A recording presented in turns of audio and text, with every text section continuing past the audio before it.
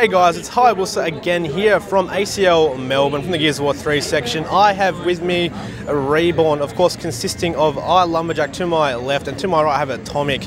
Atomic, this is your first Gears of War LAN. How did it rate? This ACL Melbourne's been really great. The venue's amazing. The main stage setup is fantastic. And luckily we didn't have to sit through too much Call of Duty, which was really good.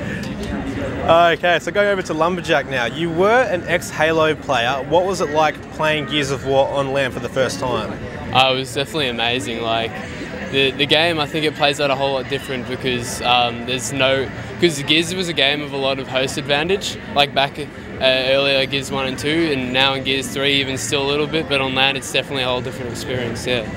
Another question for you there, Atomic. What do you say to people who have been thinking about coming to a LAN but haven't actually managed to yet? If you can put together a team and get down, it's a lot of fun. Like with pool play, you always get to play a lot of matches, and I'd recommend it to anyone. So, Lumberjack, you've been known to kind of, not clan hop, but you've been associated with a lot of clans. Most recently, N8 was probably the bigger one. Are you going to sit down with Reborn for a long time to come? Yeah, I think so, definitely, yeah. Any shout-outs there, Atomic? Hacks. That's it. What about you, Tim? Yeah, got Kane, Dazzler, and Isaac, or Dreamer. And also shout out to Tactical as well. Yeah. Okay guys, so just make sure you get over to aclpro.com.au to check out all future VOD, and that's it for me.